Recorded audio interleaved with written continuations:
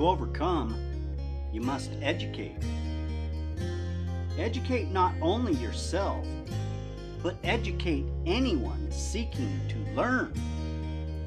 We are all dead America. We can all learn something. To learn, we must challenge what we already understand. The way we do that is through conversation. Sometimes we have conversations with others. However, some of the best conversations happen with ourselves. Reach out and challenge yourself.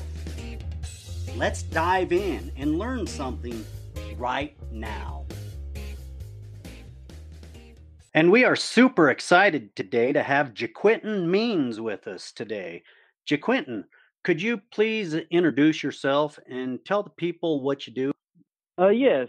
I spent 2.5 years as a minister in training in the Methodist Church, and I also spent a lot of time in high school being a journalist, and that kind of gave me this love for writing, and being a minister gave me a love for history, spirituality, and religion, and how it works inside of the human mind, and how it can be good for us, and sometimes, as we know, throughout history, it can be bad for us. And that really was inspired me to be a writer and write the way that I do and about the subjects I talk about. Very interesting. The book we're going to talk today about is called Willie. Willie started out going to have a different title. Could you tell us why you chose Willie instead of the other title? I grew up learning about the Willie Lynch letter, or like I heard of it. It's like this folk tale in the Black community. So I've always grown up hearing about the Willie Lynch letter, but I had never um, listened to it for myself. And then I found that there's so much um, controversy on if it's being a real document or not. But when I actually read that document for myself, it just spoke to me in such a way. And when I looked out at the world around me and I looked out at my own Black community, I could really see the effects of what was detailed in that letter. And I was like, well, my book would be a lot better off if I could kind of show how these things affect us today in a kind of an allegorical historical tale. And that's what inspired me to change the name, because initially it was Run Boy Run. And it was really just inspired by me and my best friend walking through the backwoods of Arkansas. He's dark skinned, I'm very light skinned, and me just thinking of like this bond of two friends that wanted their freedom and wanted to, do whatever it took to get that. And like I said, like once I read the Willie Lynch letter for myself, I just had a completely different perspective. History tells a lot, and I looked a little into that Willie Lynch letter myself because I never heard of it until I ran across your book and we hooked up for this interview. By going back, looking, and doing the research like you obviously have with this book, do you tie a lot of fiction and historical fact into this book? Yes, I did. There were so many, Arkansas just has a very rich culture in history, especially in the times of the 1800s and the Civil War and the slave times. So I did the best I could to take real historical characters. At times I changed their names, at times I did not, incorporate their real stories and put my own creative flair into it to get the message across. It's one of the best books I've actually read. In today's society and what we're dealing with in today's environment, I think this book is really needed. Just the honest tone you have written with this book, it's going to hit a lot of people. Some people are going to find it offensive. I think they need to really read into this and take a deep dive into what is displayed in your masterful writing here. Your characters range from the master and all of his slaves. Within that hierarchy, there's a breakdown of different cultures within this plantation. Some are good, some are bad. How do you find the setting for this big plantation, and was that a historical setting or was this a fictional thing made up by you? The plantation that is based on is a real plantation that still stands today in Chicot County, Arkansas, which is Lake Village. So it's based off of a real place. And I looked at a lot of pictures online of what that plantation looked like. And then the other side came from me just studying old slave stories. The Library of Congress in the late 1800s went in and they tried to interview as many surviving slaves as they could to get their narratives. So I listened to hours upon hours of this, just listening to the slaves tell their own stories. I read Frederick Douglass's biography. I read Diary of a Slave Girl, Uncle Tom's Cabin, multiple slave movies like Drum. There was a movie called Freedom Road that Muhammad Ali was in. And then, other than that, it was just like hours upon hours of research of just studying the landscape of what slavery actually looked like in Arkansas in regards to the world around it, the vegetation, the trees, different things. What did a slave shack actually look like? Where did the slave drivers, like, how did they live? What did they eat? So I just kind of took the real historical setting, and whatever I couldn't find or didn't have enough detail for, I just came up with my own imagination. Who do you, as the writer, see as the main character? Would it be Master James or possibly Sarah? It's kind of a mix for me. In my mind, there's four main characters. Master James, for sure. To me, Sarah is the main hero of the story. And then John, and Martha Ann. And obviously, Jacob's very important, Kai's very important. But for that first book, those are the main characters for me because I feel like through their emotions and through what they go through, they kind of dictate the direction of the story. You mentioned Martha Ann. This character is obviously the daughter of James, the plantation owner. Then she's got this relationship that is just tremendous in the book with her half brother. Without revealing a lot of the nature to this, how did you come up with that setting? There was a lot of stories in slave history of masters having to break their children to indoctrinate them into the ways of being a slave owner or a slave master. And so a lot of times they would use their siblings, their half siblings that the master would make with the slaves, to prove to them what the hierarchy was, and that blood, like they had what they called the one drop law in those days, which meant if you had one drop of slave blood, then you were a slave, and that typically depended on the mother. So I just wanted to have that kind of dynamic to kind of show a real picture of what these children of slave masters went through when they were forced to go against human nature in order to keep the business of human property alive. It's incredible how human nature will allow us to violate one another in such remarkable, horrendous ways. There's stuff about growing up on the plantation, and they wanted to separate and make examples of how you outlined that in your book. It really hit home. And I think a lot of us white people actually need to pick up this book and really understand how much ripples throughout time. It's still a problem today, especially Hmm. deep in the South down there. I just commend you for your bravery on stepping up, especially in today's world, to write such an inspiration. So, growing up together on a plantation in the deep South during the Civil War is starting and going into the Civil War, it had to be very difficult to even mix people with the races white and black. It was more of a mandatory, you didn't have any hope for reconciliation of any problems like you outline in this book. So, going forward into today's society, we have laws I think a lot of people, they don't understand how to use the law properly. And Right. I think we need to start educating people in the laws and how to fight and combat the nature of racism. You are obviously trying to combat here in this book. How did you think writing this book would in any way help the political structure and the society's attitude towards the Black people today? I, in my mind, I believe that there's so much psychological trauma that has been passed down from the slave times to my generation.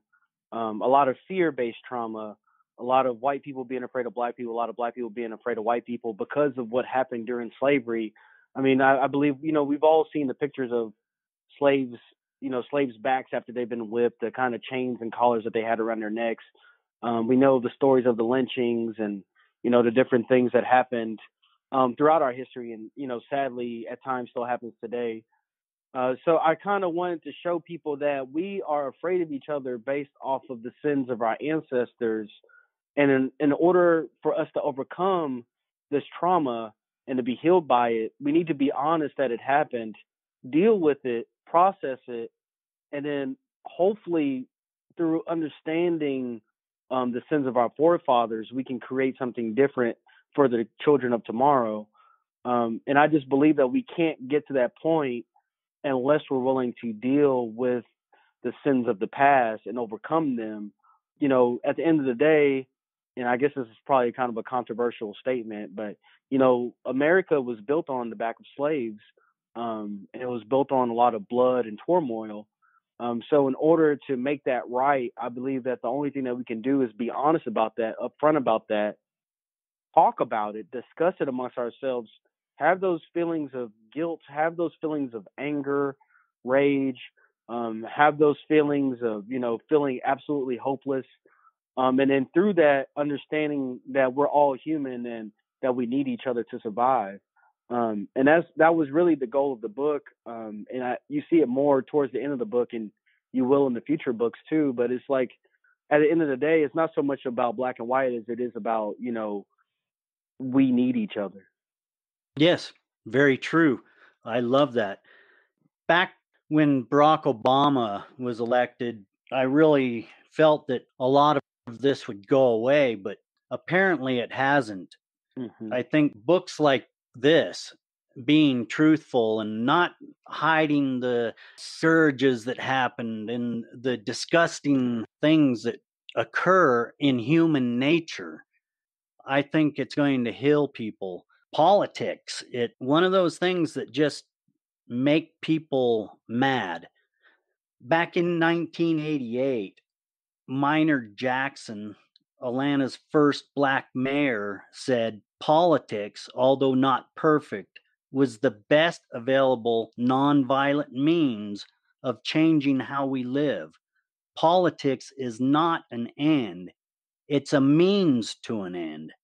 What I take away that we need the most is we need to make sure that we have laws written and enforced without prejudice. That's supposedly what our great nation is supposed to do anyway. All men are created equal. And I understand how a lot of people feel disturbed about the racial past, but the only way to get over it is coming through with books like this. Do you plan on writing more books? Oh yeah, it's kind of it's just in me now. I'm addicted to writing, so to speak. It's like I'll have a vision in my head and I just cannot rest until it's out. And Willie was like that. I worked on Willie for 3.5 years. A mix of research and actually writing. Times I would have to stop and check my notes and my facts and then go back to writing, just to be in that mindset. But it's like a part of my DNA. Like I couldn't imagine living the rest of my life and never writing another book. So let's talk about the artwork on the book. To me, the scenario, the place in time doesn't actually fit what the cover art suggests. Why did you choose cover art in that manner, in that fashion? Um, I forget the word for it. I think it's called an anachronism when you put something out of place in a Mm, different time period. So I did that on purpose to kind of show how the things that are going on in the book, of course, it's a historical fiction, but the same thought processes, the same situations that we deal with psychologically are very much alive and well today. And I also wanted that cover to reach out to the younger Black community too, because it doesn't necessarily give away what the inside of the book says. So I kind of wanted this wow factor to where, you look at the cover and you're kind of like, okay, I see this, Native American girl, this white girl, these two Black kids in the middle of the woods. Like, what is this about? But then when you read the book, you understand more about the characters and the time frames, and it starts to make a little bit more sense to you. So it's more of like a blending of the old times, but still modern day thinking. Like we would like to believe that we don't think how the slave masters of back then thought, or how the slaves of back then thought, or how the slave catchers and the slave drivers of back then thought. But realistically, we wouldn't have the same issues and problems we did today if we did not still think like them. So that was really what I was trying to get across with that cover. I love that. That's awesome. Just thinking outside the box and challenging like that, that's very unique. Not a lot of people have that, and we really need more of that. Is there any truths that you need people to really understand about this writing? I think the main thing I want people to understand is like my goal for writing that story was not necessarily um to hurt anyone. That was not my desire for writing the story, but I know that there's a lot of painful things in there, and I actually, wrestled inside of my own mind and my own soul when writing those, you know, at times, very hard to read parts. But I knew that the truth needed to be told. So, I mean, if anything I can say is, my goal is for you to experience those emotions and work through them, and to come out on the other side with a different perspective and a new outlook on life, and not to think that I wrote it to try to down white people. If you actually, pay attention, as I can tell that you have, to the theme of the story. I'm not trying to put down any people. I'm actually trying to show the sins of all people, regardless of race. And I really hope that when people read the story, they don't get so caught up in the hard to read parts, and they can, you know, really find hope in the redemption side of the story. Um, and that we ask each other. A big theme of the book too is like, what is freedom? And once we understand what freedom is, we have to understand what is it worth to keep that freedom and to maintain that freedom and to give, equal freedom to everyone, and to really question that concept, so we know what it is and what that means for ourselves. So if people can come away with a different perspective and they can look at someone that doesn't look like them and understand a little bit more about what each other go through in this country and in this world as a whole, then I believe I've done my job. I think you hit the mark, JaQuinton. This is not a stereotypical book, and it challenges the thought process. And yeah, if you really dive into the book and you understand what's going on, it's going to change what people think. I thank you for writing this book, and I can't wait to dive into the next one. With that being said, where can people find you? How can they get a hold of you? And is there anything that you'd like them to do for you? They can find me on my website, thewanderingalchemist.com. You can also find me on Facebook at JaQuinton Means. Instagram is JAQ_MEANS, and TikTok, The Wandering Alchemist, or at The Wandering Alchemist. Um, my call to action for people is to try to understand your neighbor. America is a melting pot. It's a mix of people of a vast different number of races, cultures, and religions. So my call to action is, before we judge each other, before we get mad about the sins of our ancestors, before we, you know, feel guilty or not guilty about what has happened in our past, that we seek to learn a little bit more about each other, that we seek to love each other as neighbors, outside of just our religion or our race, and we seek to grow together as both human beings and individuals, so we can make this world a better place for our children. Well said. JaQuinton Means, his book, Willie, it's out now. You can find it on Amazon. I will send all the links into that show notes area, people. Hit the link, buy the book. It's a must-read book. Thank you, JaQuinton, for being with us today. Oh, thank you so much for having me on. I appreciate it.